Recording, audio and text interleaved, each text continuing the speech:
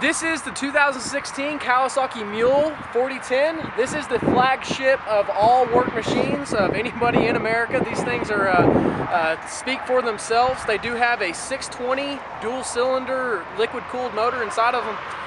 Very proven motor over the years. There's never really been any major issues. You can get the older sister, the Pro FX T line, but if you want to spend a little bit less money and get just as durable unit, this is perfect for you. You do have a 2-inch receiver hitch right there on the back, as you can see, but it does come with a solid rear axle. A disadvantage in some comfort, but it is a major advantage if you are towing. It does have a 12-volt outlet. It is a trans, so it can go from a 4-seater to a 2-seater, fully working horn, and a 2-wheel and 4-wheel differential lock.